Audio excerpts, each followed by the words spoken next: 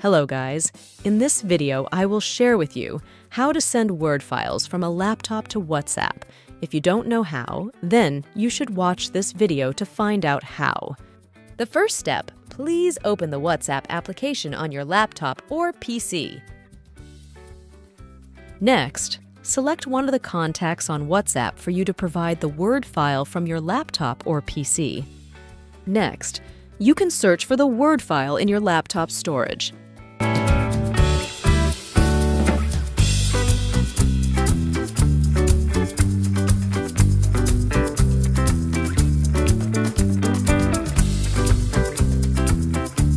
You can send many Word files on your laptop to WhatsApp.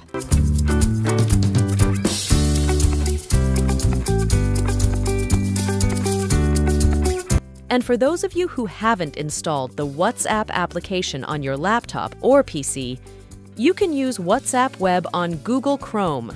How to do this? Open Google Chrome, then type WhatsApp Web, then open WhatsApp Web. Then you just have to log in. You can read this article for logging in.